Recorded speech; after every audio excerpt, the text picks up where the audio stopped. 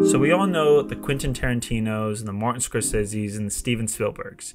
Who doesn't? Their movies have shaped our childhoods and personalities, but their individual movies may be what isn't shapes their legacy. Maybe it's the impact that they made on cinema as a whole. Their contributions to the current state of cinema is a topic to be discussed in another time. But today I wanted to highlight 10 film directors who I believe have and will impact filmmaking and are pivotal for the future of cinema. I'm going to keep this list a good balance between subjective and objective. I don't have much of a criteria here, but I just wanted to include directors that have roughly less than 5 feature-length films and released films. All the directors on this list have at least 1 or 2 theatrically released feature-length film. I wanted to list out directors that have impacted film in its current state, but their contributions will continually impact cinema as a whole for years to come. In no order either. I just thought I'd put that part in too. Ari Aster. What a weirdo. Isn't he the guy that made his thesis film about a son sexually molesting his father for years? But he's the guy who made Midsommar and what's that? The best supernatural horror film ever? What's it called? It's the one with the mother. I am your mother! Oh yes, that's right. Yeah, I know that one, Hereditary. So anyways, this guy is a weirdo, but he makes great films though. With his first 2 feature-length films, he has broken into this new age of modern horror films, with not only incorporating interesting visuals and brightest colors and darkest shadows, but adding a new level of unsettling nature to his films. Ari Aster is and continues to push the boundaries of what horror movies can be defined as, and kudos for making Beau is Afraid his new movie starring Joaquin Phoenix. What a pair. Just a couple of weirdos making movies. Not only are we seeing a new age in the horror genre, but just cinema in general. July 21st, mark your calendars. Barbie, let's go. Oh, what's that? Lady Bird and Little Women before this too? Who directed all these great movies? Martin Scorsese? A woman? Well, that makes sense. Greta Gerwig, everybody. You know, I remember Christmas Day 2019. My mom and I went to the cinemas and sat down and watched Little Women. I didn't really understand the impact it had on me at first, but looking back, wow. Cinema. No, for real, this industry is saturated with men making movies, and I think it's really cool that Greta Gerwig has been consistently making good movies. And the thing is, she's branching out. She went to a modern day coming of age story starring beautiful women, to a 1800s coming of age story starring beautiful women, now to a plastic toy coming of age story starring beautiful women.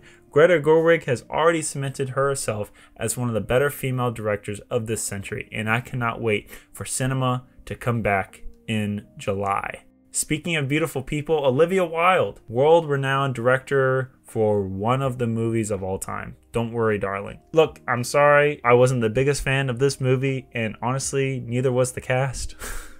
I don't think I've ever seen such unnecessary controversy around a movie, but Olivia is the same person who directed Booksmart, and I really like that movie. In fact, I like it more than A Certain Someone's modern-day coming-of-age story starring beautiful women. But yeah, Olivia Wilde has so much potential, but I do think she tried way too much of a big leap. From going from a small, low-stakes, fun, goofy movie all the way up to whatever this is. So in the future, because I know she can write, act, and direct, she 100% will be one of those directors to be known as in the future that took big swings and made interesting movies that may be outside of somebody's comfort level.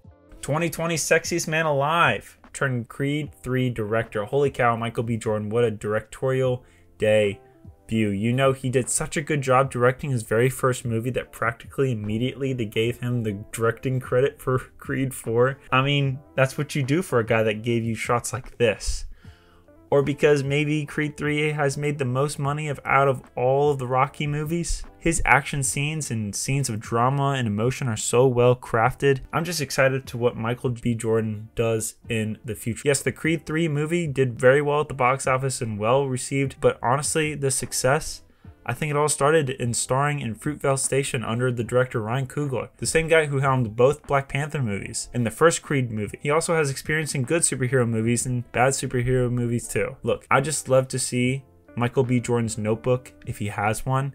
I just love to see what he has written there from the multiple and vast experiences he has taken and notes that he has. Probably out of left field for some of you, but I like The Menu. I saw something in this movie that seemed very grown and professional, especially for a director whose last movie was in 2011, in a rom-com at that. So when I watched The Menu with heavy hitters like Ray Fiennes, Anya Taylor-Joy, and Nicholas Hoult, I was not expecting what we got. A social commentary on how we consume and judge art and not have it feel preachy. Holy cow. And the movie also had off-putting thriller elements, but still keeping the focus on the movie on food. Genius. I'm excited for what Mark Mylod does next, whether he makes another movie about sometimes we just want a cheeseburger or it takes another 8-year hiatus. Alright, Jordan Poole is a household name by now. Got to start off in comedy, now making high-level horror thriller movies.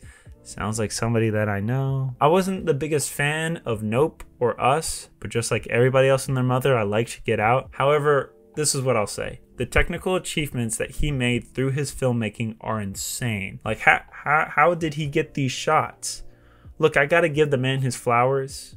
And even if he is a racist, no, for real, I want Jordan Peele to keep making elevated horror movies and keep pushing the boundaries of technical filmmaking, even if the Academy won't recognize it. But here's one movie that the Academy did recognize. Everything Everywhere All at Once might be the greatest film of all time. Sci-fi comedy family drama, 139 minutes of just pure cinema, and honestly, I bet good old Marty would say the same. I love this movie so much that there's no way anyone else could have directed this movie other than the guy who directed The Death of Dick Long. What's that? There's 2 of them? His name is Daniel too? Man, that's cool. They should have a cool nickname for them, like something like the Daniels. Yeah, that'd be cool. Amazing visuals, heartfelt story, relatable characters, multiversal wars. This movie truly is an anomaly and so beautifully well crafted. It just gets me excited for the future that these guys have, showing everyone that your movie doesn't have to be a color drought or actors screaming for Oscar nominations. All it has to be a true and personal story about growth and acceptance, and tell that story in interesting ways. That's what movies can be.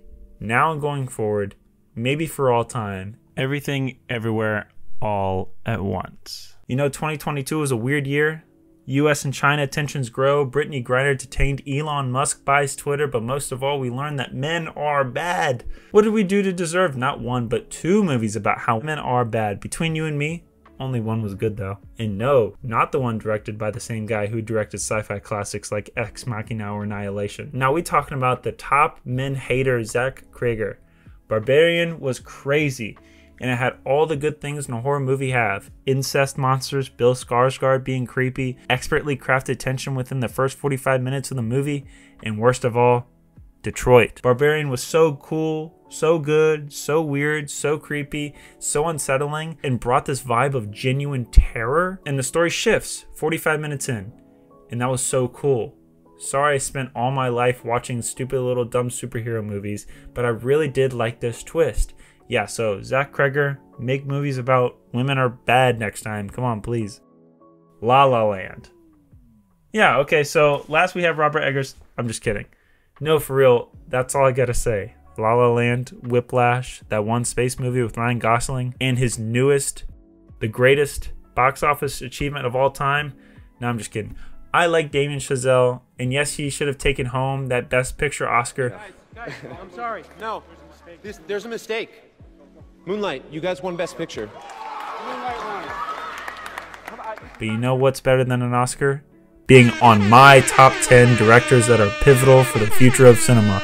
I love this guy. He seems so down to earth and just eager to make movies. He brought back adult movie musicals with La La Land with amazing choreography and cinematography, pulled out of a career-defining performance out of J.K. Simmons and Miles Teller. Space. And any movie with Margot Robbie is for sure to make tons of money. Oh shoot, what happened? You guys didn't go see this movie? Margot Robbie, Brad Pitt, same guy who directed your theater girlfriend's favorite movie? Unreal. Unreal. Damien Chazelle mixes the joy of several music genres with beautiful cinematography and stellar performances from a range of actors, while still using unique set pieces and dynamic lighting. I swear, Hollywood, if you kick this guy out because he made a movie about how bad you are, I'm going to lose it. Okay, now it's Robert Eggers time, baby. Let's go. Just look at this guy. Of course he directed The Lighthouse. I wouldn't trust anyone else to make that movie. I love Robert Eggers in all of his films. They're so cool and fun to watch, but so not fun at the same time. They're all so dark and black and white, sometimes literally. His lighting, his stories, his The Northman. Man, I swear this was crazy. I loved this movie, and it was just not marketed well. It was marketed as this Avengers Endgame, this is Robert Eggers' movie. Bro got Robert Pattinson and Willem Dafoe to act goofy for 100 minutes, and it works. Keep giving this guy big budgets. Let him tell crazy, dark, gloomy stories, the ones that he wants to tell. And please let him have Robert Pattinson have sex with a mermaid again. And oh yeah, let him market his own movies too, please, Hollywood. Thank you guys so much for listening, watching, for rocking with me, and just talking about the directors who I truly believe are on the up and up and upcoming, and either coming into their prime or already in their prime. I'm so excited to see what all these directors do next, and I truly believe all of them are doing something different and unique, adding their own creative elements to their films that will inspire generations of filmmakers to come. Thank you guys so much for listening, watching, having fun with me. List my top 10 directors that I think are going to change the future of cinema and movies as a whole. If you don't agree, I don't care. If you do agree, don't care. Leave a comment, leave a like, subscribe to the channel, subscribe to my podcast on Spotify, and subscribe to the Patreon. Thank you guys so much for listening, watching, having fun, and I'll see you guys in the next YouTube video or podcast episode. Thank you very much.